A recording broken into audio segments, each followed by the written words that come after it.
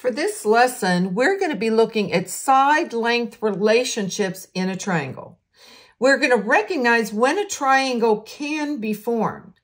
So the very important point to remember is we're going to add the two shorter lengths given, and that sum must be greater than the longest side that's given.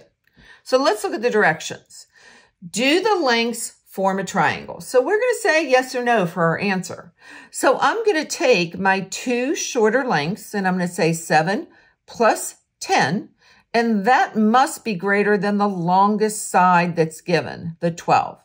Well, we know that 17 is greater than 12, so the answer is yes. These sides would actually form a triangle. Let's look at the number 2.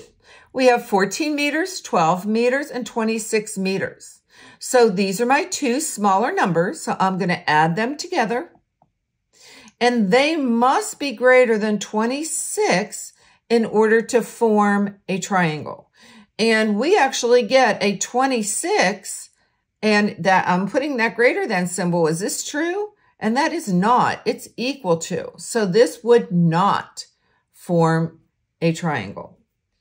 And for the last one, you take your two shorter lengths. So 6 plus 2 is 8. So is 8 greater than the longest side that is given, 12? We know that is not true. So this answer is no also. The only one that would actually form a triangle would be number 1. So the second set of directions. The lengths of two sides of a triangle are given. Determine the two lengths the third side must be between. So when we say between, we're going to have our x, and now we're going to find the smallest number it could be, and we're going to find the largest number that it can be. So to find the smallest number, it's just a little subtraction problem. 20 minus 18. And we know that is 2. So we're going to put the 2 there. And this is my brain thinking about the problem. This is going to be our answer right here. And now to find the larger side, we're going to add 20 plus 18. And that is 38. Again, thinking about that problem. So the answer to this question is actually x will be between 2 and 38. Any numbers in between. All right, let's look at the next one. Well, I have a 25 and a 25. So again, I know that I'm going to have an inequality because x is going to be between these. So 25 minus 25 is a 0.